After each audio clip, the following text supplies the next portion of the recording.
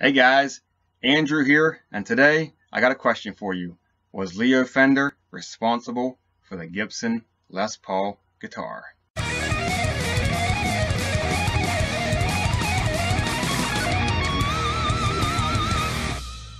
So you've seen the title of my video. Was Leo Fender responsible for the Les Paul guitar? I know what you're thinking. How could Leo Fender possibly be responsible for the Les Paul guitar? Let me explain what I'm talking about. Gibson guitars started building mandolins and some acoustic guitars and stuff about 1902, I think, so whenever the company started. They were building guitars. They weren't doing they were doing like hollow body electrics, but they weren't doing solid body electrics. Nobody really was back then. Then in 1948, a guy pretty much not known at all, Leo Fender, started making a Broadcaster, or an Esquire, which he later changed the name to a Telecaster in 1948 or 49. He changed it to Telecaster. He brought out his Telecaster design in 1948. Gibson Guitars at the time was also working on some solid body guitars. Leo Fender's Telecaster was doing really good in Southern California. It was big into the country music, and the Telecaster kind of took off into country music. That's why it's so big in country today. Meanwhile, Gibson was working on a couple hollow body guitars, semi-hollow body guitars, and was trying to get into the solid body guitar market. In 1952, Ted McCartney, well, let's go back. In 1950, I think it was 1950, Ted McCartney was hired by Gibson to run the company.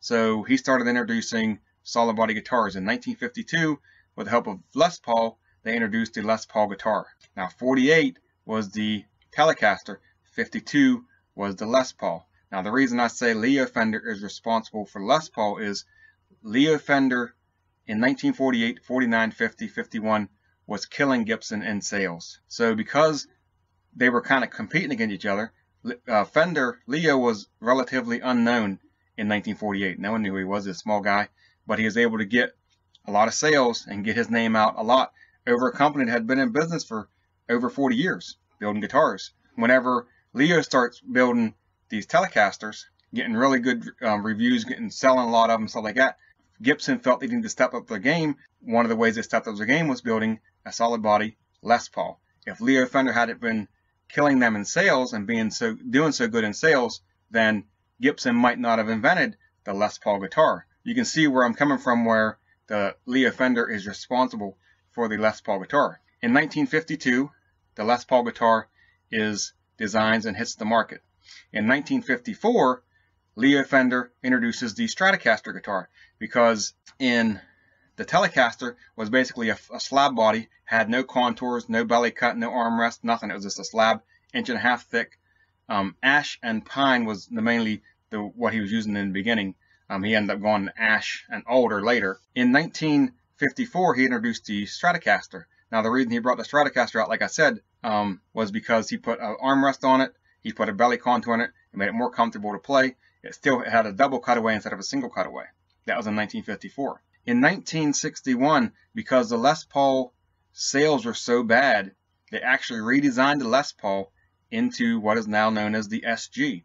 So from 1961 to 1968, the Les Paul wasn't even made at all. It was the SG. Then in 1968, they brought the Les Paul back in, reintroduced it in 1968, and started selling it again. That's just a little history on Gibson guitars and Fender guitars, and that is why I say that Leo Fender is responsible for the Gibson Les Paul guitar. The reason I say that is, if Leo Fender wasn't killing Gibson in sales in the 40s, in the 50s, in the 60s, I don't think Gibson would have been pushing so hard to come up with new designs, pushing so hard to come up with ways to try to get their sales back up to what Leo was doing. Because you got to remember, you got a company that's been building guitars for 40 years, and now you got this new guy coming out that's relatively unknown, no one really knows of him, and now he's killing this Gibson in sales, and he's not doing it like 1 or 2 years, he's doing it 10, 15, 20 years, every year just killing them in sales. It's going to make this other company go back and look at their